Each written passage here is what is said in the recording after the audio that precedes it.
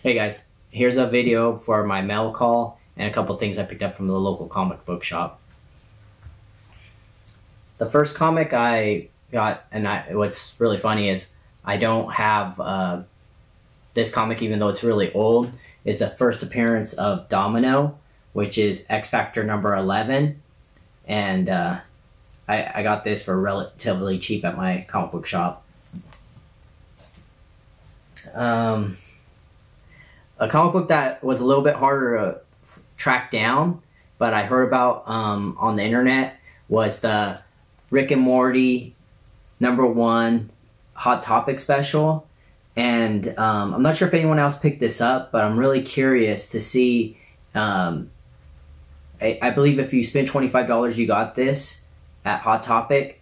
But what I'm curious about is this actually the first issue? So if I read it from here and then continued on, or is this a completely different series?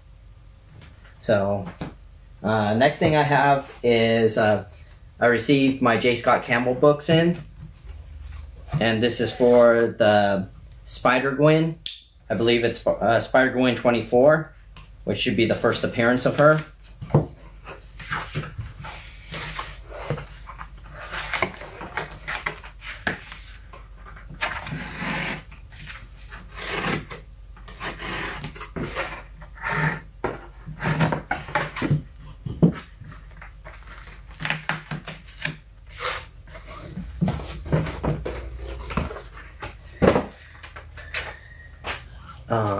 With these, I didn't order them myself, but I tried to have someone order them for me.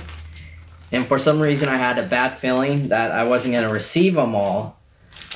Because last time, his website sold out of the 3 comics within the first, I believe, 5 minutes. So, and I kind of was right of them selling out within 5 minutes. I only got the 3 that he offered, well, there was a 4th one, but I didn't end up getting that one because I wasn't, or who ordered it for me wasn't fast enough. But here's the A cover, B cover, and then the C cover, and then I ended up having to order the D cover online. I was waiting for prices to drop on New York Comic Con, but I ended up getting this online once the prices dropped, which is the D cover.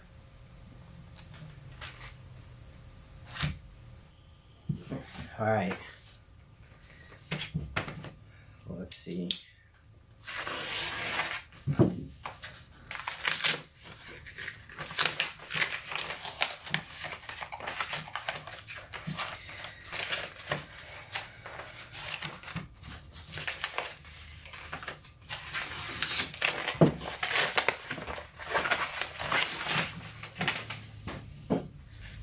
Interesting packaging.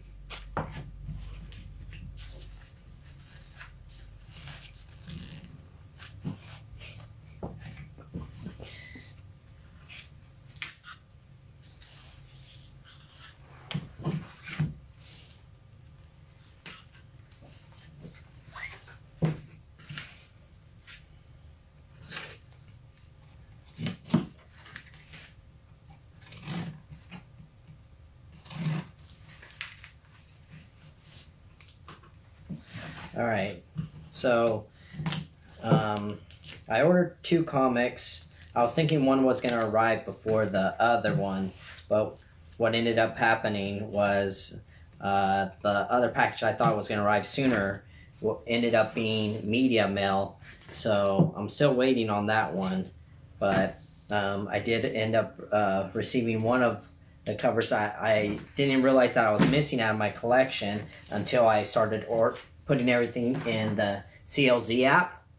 And I'm a huge Michael Turner fan, so this was one of the variants, or not variants, it's just a regular issue of Supergirl. I believe this is number, no, it is, it's actually number 50. Supergirl 50, and I got this off of an auction, really cheap. So it's an affordable cover, but this is, I think, the only one in the Supergirl line that Turner did that I never had. So I just ended up winning this off of the eBay auction.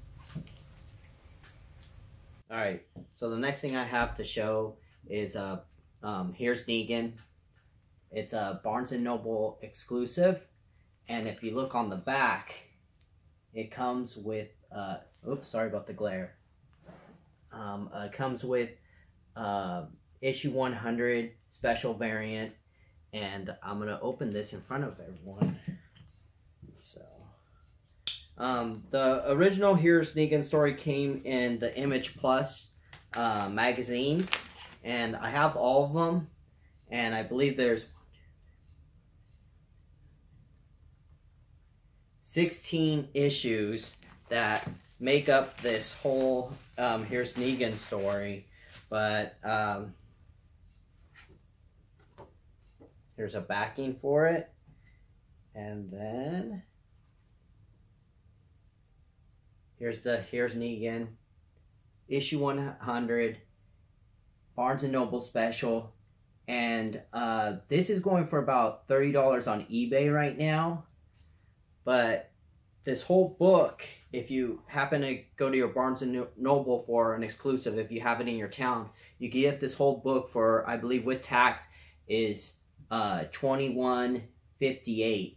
So if you're a Walking Dead fan or a completionist, it might be something worth picking up, the hardcover. I already read the story. It was really good. So I highly recommend it if you're a Negan fan.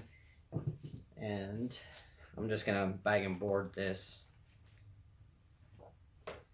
But the reason I also like this cover is, since it is Halloween, I like the orange background.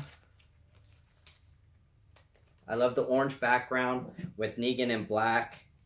Seems perfect for the time of when this came out. So, once again, issue 100 with Negan and Lucille. That's a great cover. So this weekend I went to Anime Expo with my daughter, and I was really surprised they had some comics there, 4 boxes, and in the 4 boxes I found they were $1 each, but I found a couple comics I needed.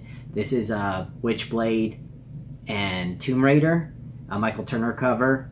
So I got that for $1. I also got this Wonderland #1.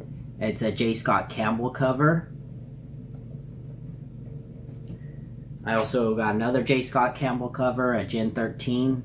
This is number 16, something that I don't have. And then, but the biggest thing that I found over there was I found an Adam Hughes cover, and I don't have this. Lady Rawhide. And is this, yeah, it's issue #1. I was really, when I was digging through, I think this was the first thing I saw, and I had to make sure to keep that in the pile that I was gonna buy. But I was really surprised to get this. Really nice cover. And for the very last thing, I've been waiting for this to come in. I'm really excited to get it, because this is a Michael Turner cover that I've wanted for a really long time. This was an exclusive to Texas, maybe in 2007, 2008. And when I first saw it, I knew I wanted it, but at that time, I just couldn't get it.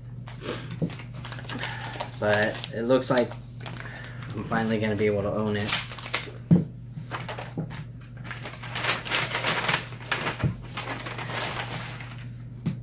Now I believe, oh no, it's actually, it says it right here. This is from Wizard World, Texas, 2006, and then it's an exclusive edition, and there's only 1,000 of these made, and it looks like it's a Virgin variant. And does it say a number? Oh, it's number 11. Let's see if I can do it without a glare. But there you go. That's a Fathom that I've wanted for years, and I finally got it. What a great looking cover. Alright, well that's it. If you like the video, subscribe and maybe give me a thumbs up. Thanks.